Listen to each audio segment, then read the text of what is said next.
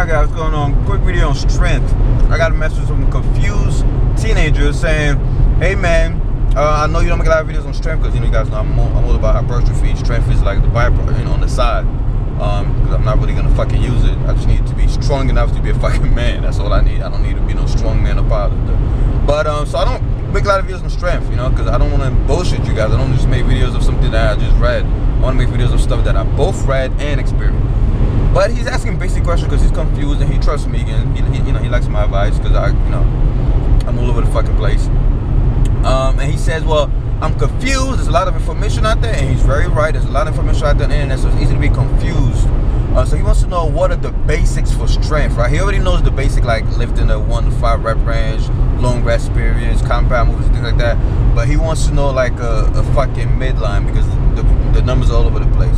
So all I could tell you from experience, because even though I'm only studying hypertrophy, I do also, a lot of studies that I look at, they're looking at, they talk a lot about strength as well. So there's a lot of overlap. So you look at the hundreds and hundreds of studies I read, the 2% of fucking strength that they mentioned fucking added up to like a lot. So I know just a little bit. I know enough about strength, and what I know is that basics is obviously, yeah, you want to do compound movements, you want to lift in a low rep range, you want to have longer rest periods to cover your strength. But the most important thing I can tell you about strength training to get stronger fast is recovery. Because not recovery of your muscle, not recovery of your body, because your body, I made a video about that, actually recovers pretty fucking fast. Oh shit.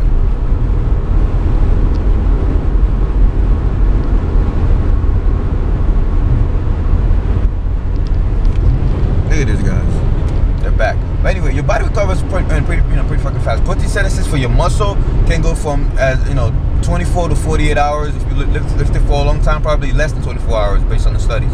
So your muscle you don't gotta really worry about. It's your fucking central nervous system, right? Because what really affects your strength is your brain, your CNS. If your CNS is not recovered, your strength is gonna suffer, right? I mean, that's a given. So when you're training, you want to give yourself a lot of recovery, a lot of time for your body to recover. And another thing is you don't want to go to failure all the fucking time. I tell people that, because going to failure it taxes your central nervous system more than it taxes the muscle. You get what I mean? Like, yes, going to failure will break the muscle down further, but it will tax your CNS harder than your muscle. And then you keep doing that over and over again, it's going to take you longer for your CNS to recover. And like I told you, that's matter how big you fucking are, if your CNS is not recovered, your strength gains are going to suffer. That's why even bodybuilders, not bodybuilders, strongman competitors, powerlifters, weightlifters, that know the danger of taxing out the CNS, right? Doesn't matter how much your body, you could eat a lot, sleep a lot, right? Your muscles are gonna recover pretty fast. Your CNS is not the same thing. It could take up to 10. I saw a study where it could take up to 10 days for your CNS to fully recover, because your CNS, your brain is doing every fucking thing, guys. It's making you lift, it's making you recover, it's making you sleep.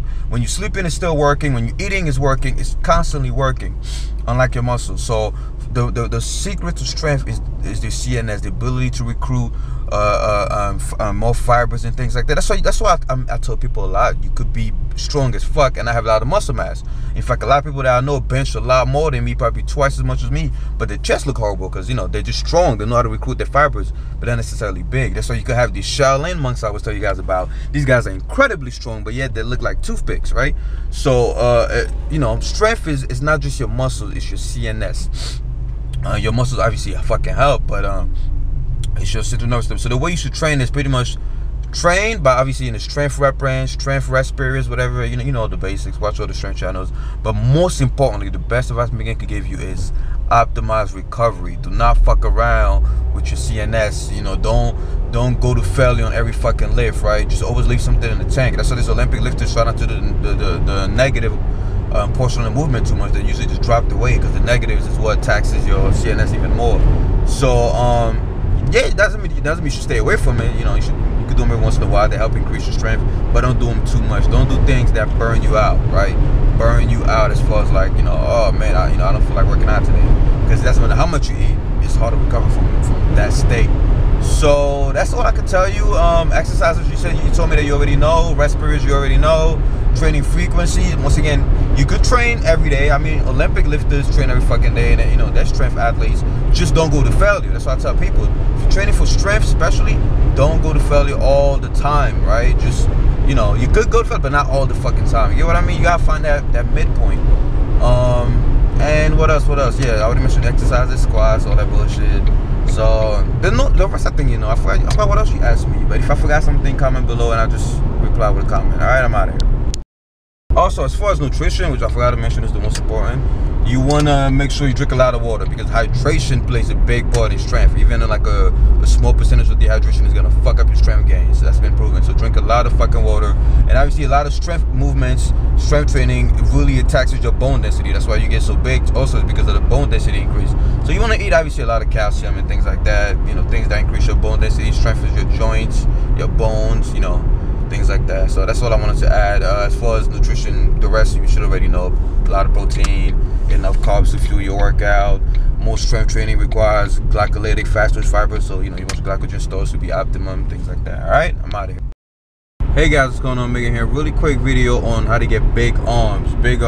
The best exercises for bigger arms from a scientific point of view, because obviously, once again, I look at bro science and science.